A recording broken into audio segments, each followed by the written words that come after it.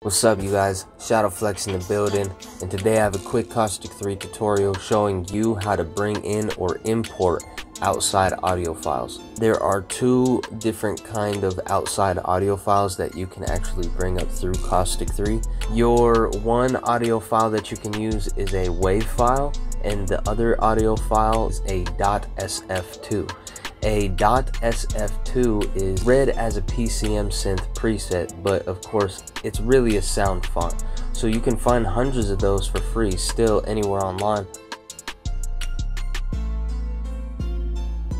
How you do that? Let's go into the PCM synth. There's the level button right here. Let's go ahead and press and hold the level button, hit file, hit load, and then hit parent all the way until you see the download folder. There it is. Alright, now I'm gonna bring up this string.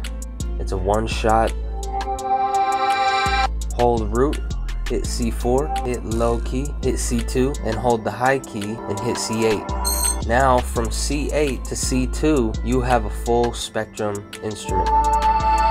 See how it sounds kind of weird when you press all the buttons? What you want to do is press and hold mode, switch your dial over till it says note on off, hit mode again, and then now what you want to do is turn your release up to about there and your attack up slightly. Now let's hear how that sounds.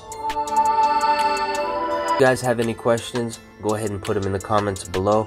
I'll see you again tomorrow.